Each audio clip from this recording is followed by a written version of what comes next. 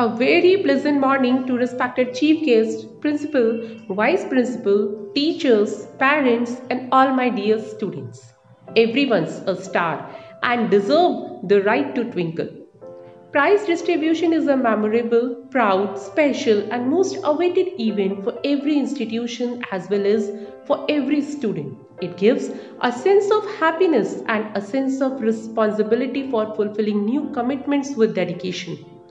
Dear audience, at school, our students take part in various interesting activities and events. Our students' loyalty, dedication, and determination made him winner in every field. And awards recognize a student's ability and efforts and lift their self-confidence. Our greatest weakness lies in giving up. The most certain way to succeed is always to try just one more time. And we should never lose hope. All the prize winners are source of motivation for the students who are not winning the prizes. You are all stars, but you all must learn how to shine. And now it is the time to appreciate the talent of our shining stars.